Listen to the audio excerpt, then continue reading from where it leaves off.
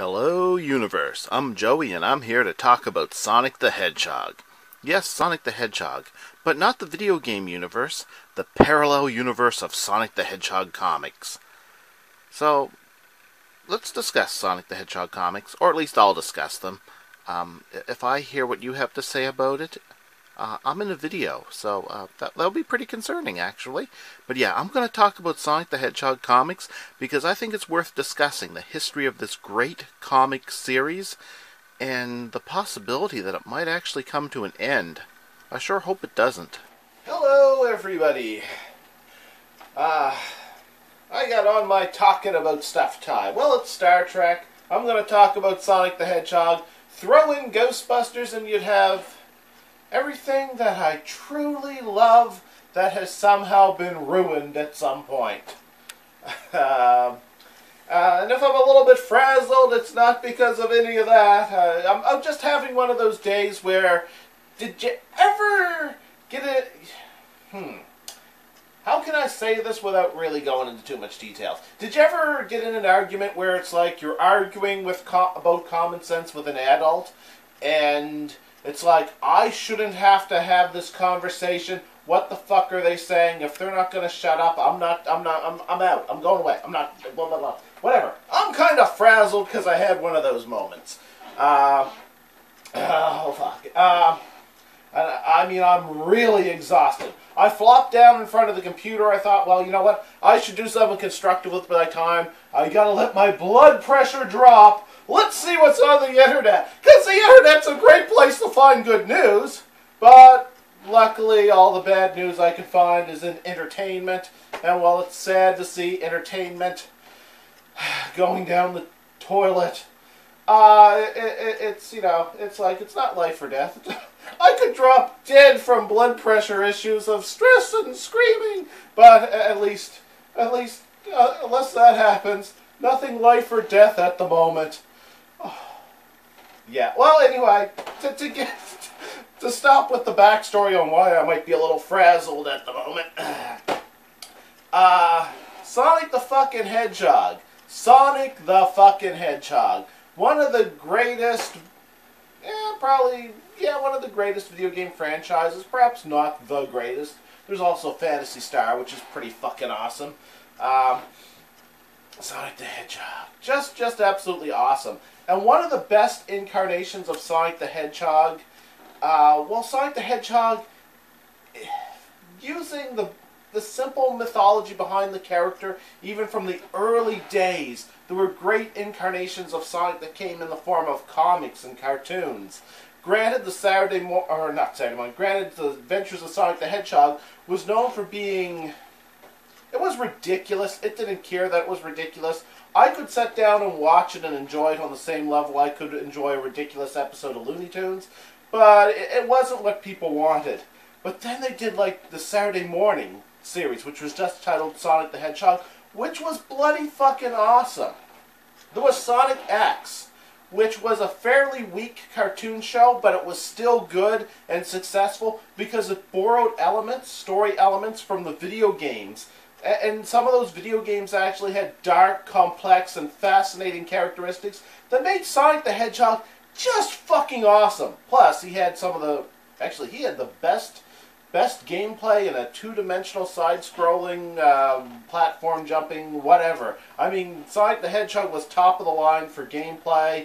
He also had some of the shittiest games possible for gameplay, but the old Sonic the Hedgehog games on the Sega Genesis and Sega CD, even Knuckles Chaotix on the 32X. Pretty fucking awesome. Then Sonic Adventure 1 and 2 on the Dreamcast, and a lot of people really pick apart Shadow the Hedgehog, but I mean, the gameplay in that I thought was awesome. But yeah, there were some real great Sonic the Hedgehog games, and I think the sun just went behind a cloud. Either that or my blood pressure just dropped and I'm about to die. Yeah. Unrelated to this story. Anyway, I mean, Sonic the Hedgehog, there was so much fucking awesome you could do with it. And one comic book, published by Archie, and you could say great things about Archie. You could refer to Archie as the worst pathetic shit and minutia possible. You could look at Archie from either perspective. I've seen people do it.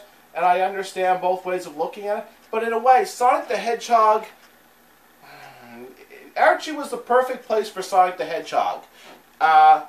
Because if you looked at what Archie resisted it, but if you looked at the old Teenage Mutant Ninja Turtle adventures published by Archie, that went some dark and fascinating places. Granted, it was with the resistance of Archie, but fuck Archie. Archie still published an awesome comic that had sort of a cartoonishness, but a dark complexity that just made it fucking awesome. And the same went for Sonic the Hedgehog. It could be cartoony and light and silly, and dark, complex, and sad. It could do whatever the fuck it wanted, because that was able to happen at Archie. And they weren't just going to say, well, this is a throwaway rip-off. This was just a throwaway publication. We're just borrowing a video game franchise. You know, if it was at Marvel or DC, I think it would have got canceled. You know, I don't think it would have lasted as long as it did. But it was at Archie. And Archie, it was like the best fucking thing Archie had for decades. Yeah. And it has awesome history. We're talking some real fucking awesome history with this thing. It started off borrowing too much from the silly cartoon series. It learned from the serious cartoon series. Now, a lot of people love that old Saturday morning Sonic the Hedgehog cartoon series, and I would agree with them. It had awesome stories, and it had a... I keep coming back to this term, dark complexity. The stories had a complexity to them. They were serious. They went dark places. There was one weakness I found in it. Of all the versions of Sonic the Hedgehog, and I mean the character, it was probably the dumbest version of Sonic. I don't really like Sonic being portrayed as a character that doesn't like to think. I'm okay with him being impatient and not liking to spend a lot of time stopping and thinking, but I prefer Sonic a little bit smarter. And the comics did a pretty good job of bridging the different versions of Sonic the Hedgehog, even if the comics were way too silly early on. But that was actually part of the charm. It reminded me of reading old Madballs comics or Elf comics that you didn't necessarily think of it as a serious story, but you could sit back and enjoy it as a silly version of something that you already liked. But from all that silliness, it grew and evolved, became serious. It developed its own canon. Like some of the serious stuff, some of the silly stuff, you started to realize you weren't meant to take serious, but there were more serious plot lines for you to follow. It evolved into something really impressive, and it deserves a lot of credit for the creativity that went into it and the longevity that it had. It lasted a long time, and it did a fucking good job of it too. And I like it. To this day, I still like it. And yes, they had squabblings with previous writers who said, I own all this stuff I ever did. You stop referencing that. And they're like, what the fuck? Like, there was a lot of, like, stuff that went on there that was unfortunate. And how did they handle it? They rebooted the universe, kind of like DC Comics often does. And they worked around all the stuff that they had. The way they handled their problems, I was actually pretty impressed with. And I'm actually pretty happy with the new timeline they created, too. The new writer, Ian Flynn, I believe is the name of the guy that did most of the work after Ken Penders left and then kind of screwed with them after he left a bit. Ian Flynn, he deserves a lot of credit for all the work he did. And at the same time they were doing an awesome Sonic the Hedgehog comic, they did an awesome Mega Man comic for a while there, too. And I really wish they would bring that back. But it looks like Sonic is going away. I think we're almost to 300 issues now. I'm not good at keeping track of issue numbers. And they recently they're doing a flashback story arc, which involves references to the events of the video games that are now part of the timeline, but in a different way after the timeline was rebooted. I found it kind of odd that they're doing the timeline of the video games in this comic universe as Sonic 1, Sonic 2, Sonic CD, then Sonic 3, and Sonic and Knuckles. Mainly because when you look at Sonic CD, I think it should take place between Sonic 1 and Sonic 2. Even though the release order, it did, when it actually released to the public, it was after Sonic 2 came out and before Sonic 3. But, I don't know. But, yeah, I mean, that was something I noticed in one of the more recent story arcs doing flashbacks to Sonic's origins. But yeah, story has it that's just been coming out, and if you just heard a loud cracking noise, the fridge did something weird. I don't think it broke, but that's a background noise that I'm referring to now. Anyway, it's kind of shocking and disappointing that there are rumors going around that Sonic the Hedgehog might be on the verge of being cancelled. Yeah, that's kind of sad. That's kind of fucked up. Forgoing as many issues as it has, and having the long, impressive history that it has, that is disappointing. This is a comic book universe with a lot of history, a lot of quality. It had more than a few missteps, but it's an impressive series. Now, are there some things that disappointed me as time went on? Well, they redesigned some of the characters, and none of them looked as cool as they used to. I mean, Princess Sally, for example, that character, Sally Acorn, whatever the fuck, they gave her kind of like this cartoonish to the extreme look. I think they're trying to compensate for the fact people criticize Sally Acorn for being too sexy. It was a complaint they got, and that is fucking hilarious to me. People are like, what? They're sexualizing that humanoid chipmunk. I can't it's fucking hilarious that, I mean, people looked at that chipmunk's too sexy, change it. I mean, there's actually a reason why the character was redesigned. I mean, the redesign I thought was lame. But holy fuck, there was actually complaints that the fucking cartoon chipmunk was too fucking sexy. Which actually, that's why if you watch the old cartoons and the earlier comics, she used to wear a vest. She wears like this vest. That's because her body lines were too human-like, and it made her too sexy because, you know, she's female, so that the shape of her body was... It's like, that's a fucking cartoon fucking... Actually, I think it's a hybrid chipmunk and squirrel. Is she chipmunk or squirrel? What the fuck? Fucking cute... It's a cartoon fucking rodent! And it's like, yeah, it's too sexy. That's one of the complaints I had. That's too sexy! That's a fucking complaint the fucking series got!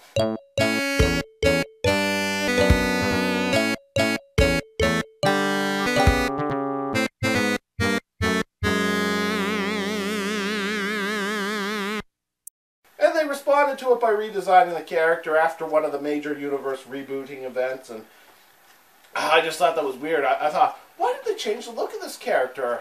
They changed the appearance of other characters too, and all the new appearances kind of sucked. But it's like, then I remember reading the reason why the Sally Acorn character was changed. I don't know why the other ones were changed. I didn't like the changes done to the other ones either. But the reason why Sally Acorn herself was changed was they thought there were complaints that she was too sexy. In fact, there was a little bit of censorship. There was one scene where she gets into a pool of water and she takes off her vest first. And apparently when they reprinted it in trade paperback, I don't think I have the trade paperback. Maybe I do. I probably have the original somewhere. She took off her vest before she got into the water. And this vest, I mean, it's an open vest, it's whatever. But she took off her vest before she walked into the water. Makes sense if you don't want to get your vest wet. And considering they're fucking furry fucking animals, their genitals and nipples are covered by fucking fur. They look like cartoon fucking animals. I mean, fucking Bugs Bunny doesn't wear pants. I mean, she took off the vest before she walked into the water. Apparently people said that was too sexual. She didn't want to get the vest. So in the reprints of it, she leaves the vest on when she goes into the water. And to me, that is fucking hilarious. That is fucking hilarious that one, people complained about it, and they actually did something about it. I mean, I don't really care. It's a fucking chipmunk cartoon fucking character. But to me, that's fucking hilarious. And I'm glad that if I'm going to be screaming about something now, it's something fucking hilarious. But no, it is actually sad and disappointing that Sonic the Hedgehog is at risk of being cancelled. It's also sad, considering the amazing work they did with the Mega Man characters, that comic is on permanent or indefinite hiatus. Not necessarily permanent. They could have resurrected it at any time if they get the chance. And I think Archie should throw the money and effort into keeping Sonic the Hedgehog alive in comic book form and as published by Archie, I think they should also throw some money and effort and hire some more writers and editors and artists to bringing back Mega Man. Because I don't hate Archie, but when Archie is all that Archie has... No, Archie needs Sonic the fucking Hedgehog. And they sure as hell could use Mega Man. So I think Archie should really get things together and really try to continue supporting that comic franchise. I can't really picture sales being low, but I don't know the numbers for the book. But look into it. Sonic the Hedgehog, it has a long history being published by Archie Comics. There's a lot of really great trade paperbacks out there. Look into it. Look it up on any of the Wikias, the Wikipedia-like pages that are dedicated to Sonic the Hedgehog. See if anything's interesting to you. Look into it. I think we should support it and, you know, hope that Archie doesn't actually cancel it. But if it is canceled, that's history gone down the tube. Well, not really gone down the tube. That's history coming to an end in a way. Because that is pretty historic, how long Sonic the Hedgehog had been published by Archie. It's sad to see it go. It's sad to see it go. But that might be on the horizon. That might be in the future for Sonic the Hedgehog as published by Archie. Something great coming to an end. Let's hope that doesn't happen. But it might. It might. And yeah, I just wanted to talk about that. So yeah, look into it. And if it interests you, if you've ever see anything at all Sonic the Hedgehog that was published by Archie that you think might be interesting, look into the trade paperbacks. You might be able to get some from Archie. Why not promote it? I'm suggesting taking a look into it. Why not promote it? I thought it was great, so I hope it doesn't really come to an end. I hope Archie gets things together and finds a way to keep the series alive. And I'm not sure why they might be canceling it. I don't know. Maybe sales are down. I don't know. But I think it's worth looking into, and it's worth talking about, because I'm just repeating myself, but that's a comic book series with some serious history. So yeah, Sonic the Hedgehog. Sonic the Hedgehog by Archie. It's worth looking into. It was pretty impressive while it lasted. That's assuming it's coming to an end. Let's hope it doesn't come to an end. Well, if you found this video interesting, there's always a chance you might find some of my other videos interesting.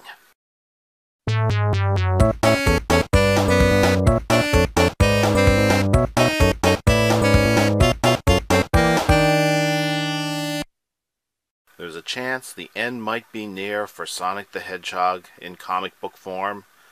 Let's hope this series continues on.